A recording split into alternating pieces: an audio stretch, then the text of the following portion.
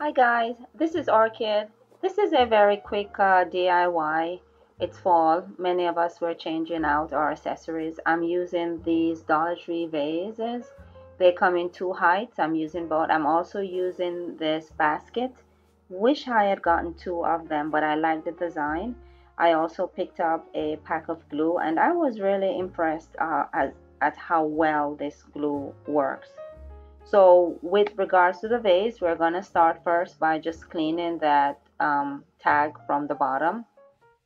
And then we're going to use that glue to glue them together. So you can glue them based on the height that you want. So I had two of the tall ones together and two of the short ones. Now I'm cutting the design out of the basket. Make sure you don't use your best scissors for this because this is definitely going to dull your scissors.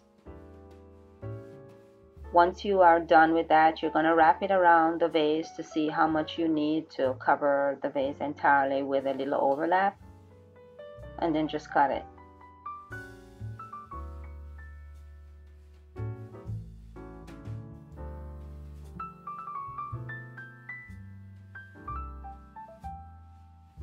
Now I noticed that I still had the curvature for the bottom of the basket, so I had to cut that off, and I decided therefore I would make that be the top when I put it on the vase. As you see, you are not going to get it even at both ends. One is going to be a little off, but that's fine. I mean, it's not about symmetry here. And you notice that I mark where they meet, so I'll know where to cut off the excess. I'm going to staple it temporarily. See, I have an overlap there. That's not going to look good, so you have to cut that off to kind of even it out. But it doesn't matter if it's not even all the way around. I think it makes it more interesting. So notice the overlap doesn't look good, so you have to cut away that excess. And I simply just, stick the scissors in to the center and cut it away.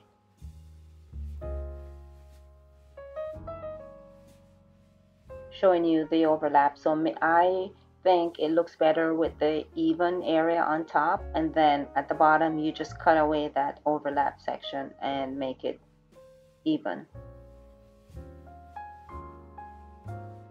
I tried this glue and it worked temporarily.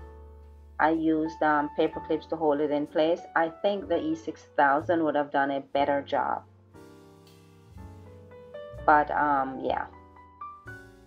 Sprayed it gold. I also did one in silver. And you just slip it over the vase and center it. Make sure you have an even clear area at the top and the bottom. For the second one that I did, I just used hot glue to make a design on the vase.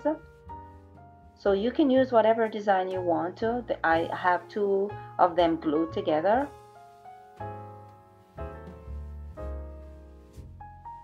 And once I'm done with this, I'm simply going to spray it whatever color I want. Make sure to do the design where they meet to kind of hide it. So this is the first one with the basket design.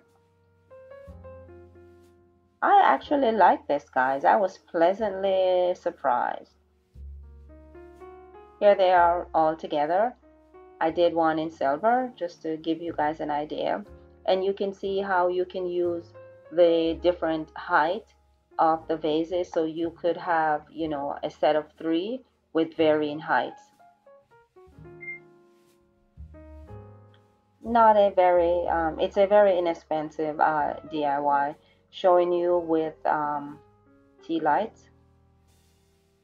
The one that sprayed gold, you're not doing this for the light, it's more for the ambience.